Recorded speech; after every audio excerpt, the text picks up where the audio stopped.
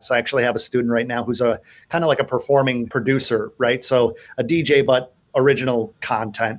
And, for the first time in his career, his release that came out on the 17th just surpassed 5,000 streams, and all of his other releases up to that point didn't total 5,000. So, basic changes in a very short period of time can make a huge difference. For a lot of people, making 50 bucks or $100 a week with their music would be life-changing. So it's not about going and trying to chase $100,000 months or $100,000 years. It's about how can I improve the quality of life and feed the hobby that I want to become a career. And that's no different for DJs as it is a songwriter or, somebody that has a gym in their garage and wants clients. It's all about how can you deliver your message and your value and what you stand on in the most efficient way possible. And what vehicle do you deliver that with?